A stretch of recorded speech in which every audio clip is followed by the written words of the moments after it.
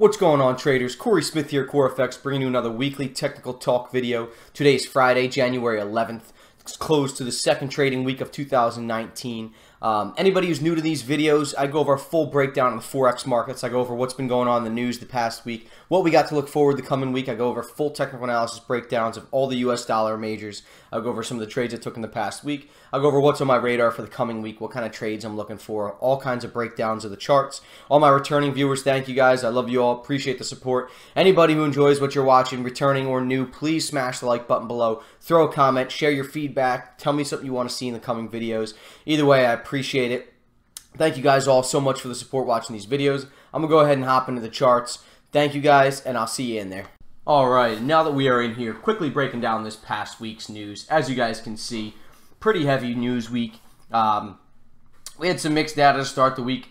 We had trade balance that missed expectations out of Australia.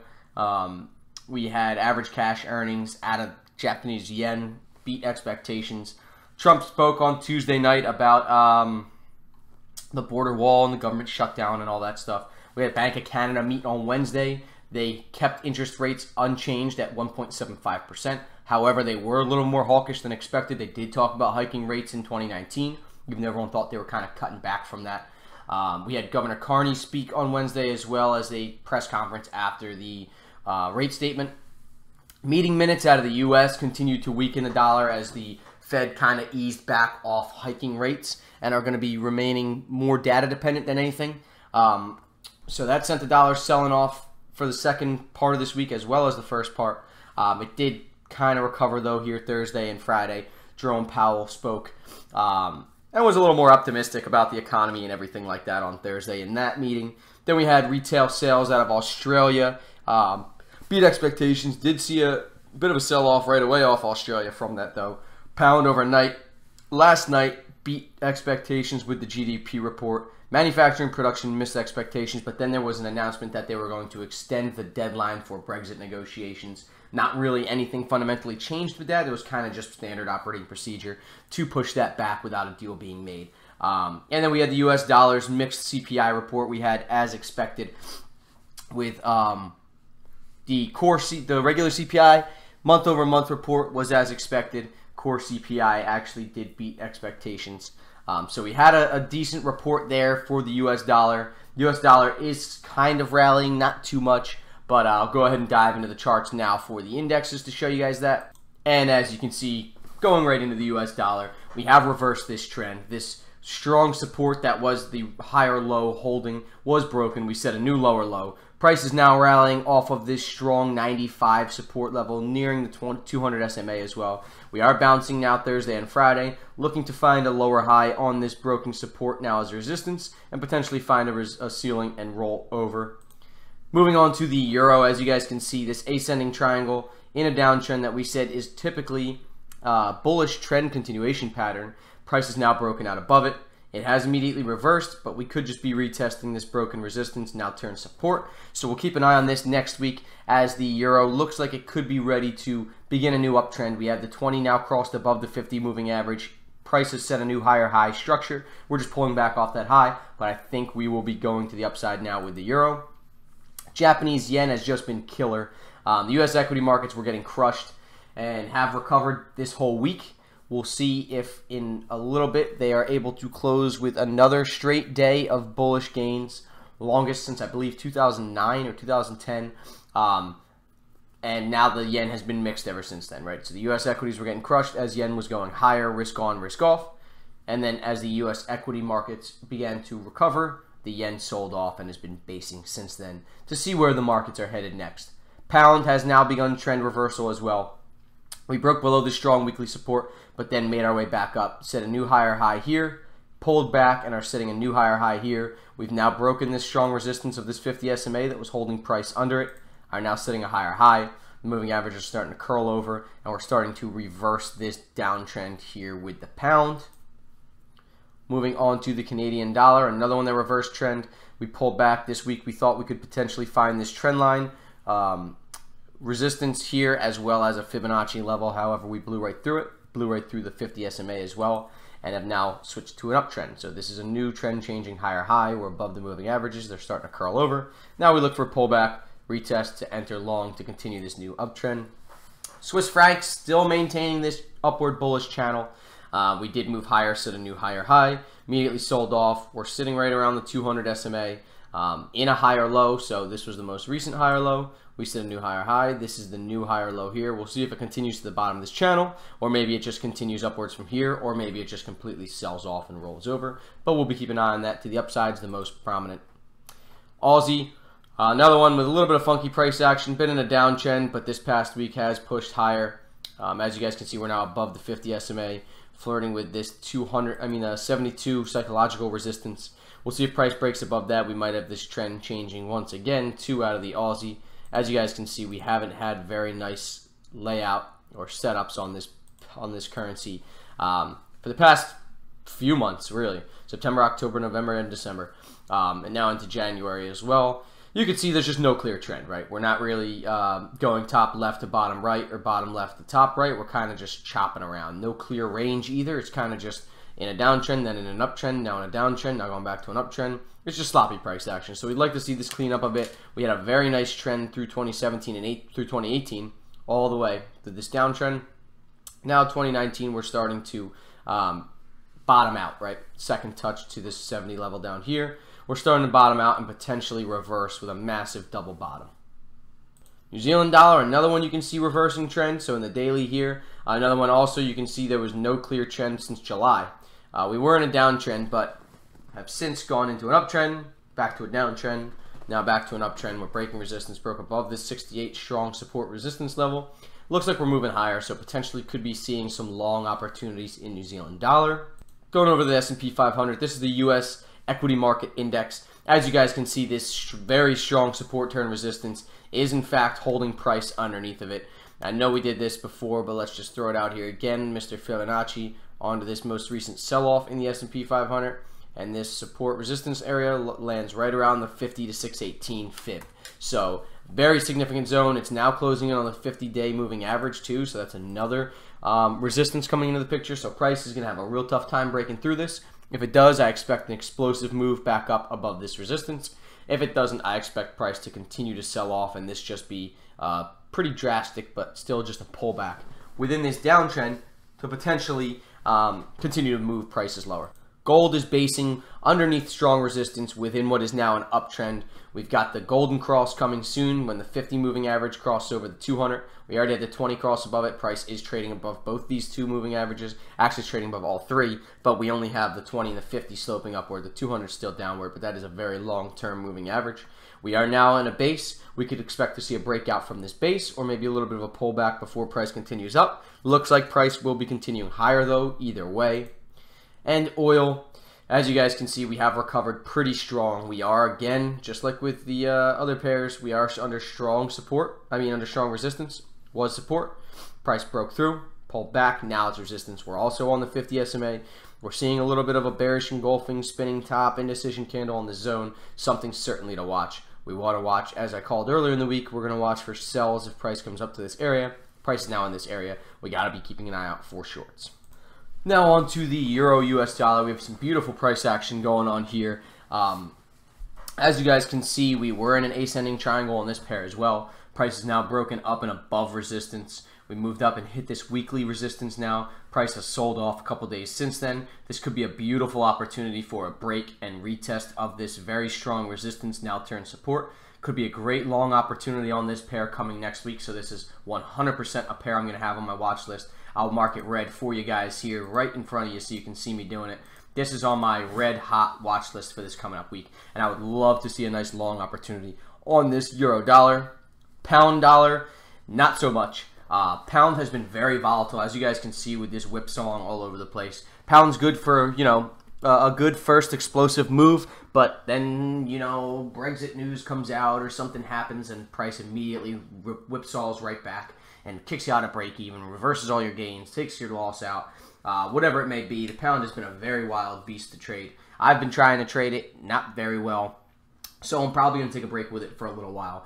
And as you can see with this pair, we're not seeing too much greatness either. However, we have now set a new trend-changing higher high, broke above the moving averages. You can throw some trend lines in here that price is now broken and moving up and above. 20 moving averages crossing over, 50s curling up. we are now moving into an uptrend. So that is what we'll be watching for the pound dollar. Canadian dollar, US dollar, and a downtrend. This could be opening up a nice opportunity for some shorts for us here, especially if we come up to retest, maybe not even quite that area, but if we come up to retest right around here at the 133 psychological resistance level. Looking left, you can see there is some structure here, right? You can see this was a resistance, broke through, now support, then broke right through support. It'll line up with this 50 SMA that's curling over in this new downtrend. So we're going to be definitely looking for new shorting opportunities in this dollar CAD pair, as we had a massively strong sell-off. This was our impulse move, getting a little bit of a correction, then want to catch that next impulse lower. Pound yen has moved lower drastically and has now been in a base all week. We've been in a basing pattern, dropping it down a little time frame. We'll see if we can spot a pattern. Not too much. This wick kind of distorts the charts here. We don't have too much of a basing pattern. Could potentially throw a little bit of a pennant out here, but all in all, it's a consolidation pattern, right? It's consolidation within a downtrend that does look like more of a pennant once we get a little perspective on it. So we are in a downtrend. We are forming a little bit of a basing pattern. So we are going to be looking for shorts to the downside once this is able to break this pattern. Dollar Swiss franc, another one that's in a downtrend. As you guys can see, not a very nice downtrend, right? This week was the best move so far. Strong move lower, stalled out a little bit, strong move lower, now strong pullback. We got a bullish engulfing. We did touch a little bit of a support zone down here too. As you can see, once we throw this bar out here, we did hit a bit of a support zone. So price has bounced off it, but we're now hitting strong resistance. We'll see if we are able to hold on this resistance and continue the downtrend to the downside. Aussie dollar, leaving this markup out here to show you guys what we were waiting for last week. We were looking for a lower low, forming, pull back to set a lower high, and then continue the downtrend. But we blew right through this prior structure that we were looking for this lower high on, which was support, broken, now acting as resistance, broke it above. So we are in a new high territory here, and we are reversed the downtrend, breaking above the 50 SMA as well. So we're not going to be looking for shorts anymore, rather switching to longs. And New Zealand dollar is telling us the same story. Right, so the downtrend got broken, the 50 SMA is broken, 200 SMA is broken, structure's broken. This lower high that we thought was going to get formed blew right through, and we've now set a new trend changing higher high. So this pair is now in the long opportunities, looking for longs only, no longer looking for shorts. We've got a nice pattern going on here on the euro yen. We broke out of this pennant pattern, set a lower low, slight pullback for lower high, strong move down, lower low. Slight pullback again here. We're now retesting broken support, turn resistance. Nice move to the downside. We could try to throw Fibonacci out here, but I'm going to guess this lower wick is going to throw it all out of whack. Yeah, if that wick wasn't there, we'd be right around the 50% move. This is the flash crash wick here, but we're now back up to resistance. Price has clearly been respecting resistance, stalled out, now getting a little bit of a bearish momentum. A little bit of an evening star pattern here if this wasn't so distorted from this wick. However, you guys can see price is starting to roll over. Looking for shorts down to around 123 level is not a bad idea for this pair. Swiss franc yen, this is a pair we're in here at CoreFX. Had another similar setup to that euro yen. Strong push lower, rallied, hit resistance, sold off, triggered us in. We've been in long. We're holding here still in profit. Up about 60 pips. So we're going to let this play out. We'll see, probably close it out before the weekend comes, at least partial position, not to hold over the weekend. Close it out with about a 60 pip gain, but I like this pair to the downside still. I do think there is still much more room to move lower. Pound New Zealand here looks like it could be poised for a move to the upside. We had a strong push higher, price pulled back. This was actually a losing trade that we sent out in the signal room here at CoreFX. But we thought we were going to start breaking above this resistance and start getting this push back to the upside, but price did continue to sell off. We're getting a very nice doji wick candle here. Long lower rejection wick. Price is rejecting this support, could be making a higher low, could be looking for this to make the next push higher, right? So if you look at it from a market move standpoint, we had an impulse, correction, look for the next impulse, right? So that is what we're doing right now, waiting for that next impulse, seeing if we'll catch that long and going from there. Euro Swiss franc has been in this basically basing pattern down here. We have gotten a little bit more of a pullback, hit the 50 SMA and prior structure, right? This was the lower high. We can throw this down here to show it. It really was here. Price made a new lower low, pulled back to retest the lower high, came down, made a new lower low, pulled back to retest the high again, and looks like we might be getting ready to push down again. This is a good risk to reward ratio, at least to the bottom of this range. So we could be looking for short opportunities through here to ride this wave back down to the downside, and hopefully it breaks support and continues even lower. Aussie New Zealand looked like it was ready to make a move to the upside. However, price has now reversed trend. Let me see if I can throw this trend line on here for you guys. We thought it was reversing trend. It has actually now rejected resistance and looked like it's going to continue to the downside, right? So I'll throw this candlestick out here real quick. Oh, sorry guys, it's Friday. Bear with me. It's a trend line, not a candlestick. But as you guys can see, we were moving lower lows, lower highs, lower lows. Bottomed out here. There's the flash crash. Rejected it. Looks like price was going to start to reverse trend. However, this resistance has held. 50 SMA is held. Bearish engulfing candle. Some more momentum following it. This price looks ready to move to the downside, down to at least this lower low region set down here. And then we'll go from there. So we will be keeping an eye on looking for shorting opportunities for this next 100 pips or so move that it has to the downside. Aussie Swiss franc, another one that looks ready to move lower. We had a lower low, little pullback, retest, lower high, lower low. Now we've had more of a pullback, retesting structure, lower high. Let's see if this pair is ready to roll over. Moving average starting to move lower, the 20s below the 50, below the 200. They're all sloping downward, so we have a nice technical downtrend. Now we just want to find a nice opportunity to short this, to continue this downtrend back to the downside. Aussie dollar, Canadian dollar here, a little bit of a little bit of a head and shoulders pattern. We got left shoulder, head, right shoulder, broke the neckline. We've pulled back. Now we've pushed lower. Now we've pulled back to retest this neckline, which was support, now turn resistance on the 50, 20, and 200-day moving average. So we have a big cluster of things here. This trend has reversed, right? We are retesting the lower high. Now, boom, lower low. Retesting the higher low, sorry. Boom, lower low, pull back to retest the lower high on this resistance, support resistance level. Now we're going to look for price to reject this resistance, potentially roll over to the downside.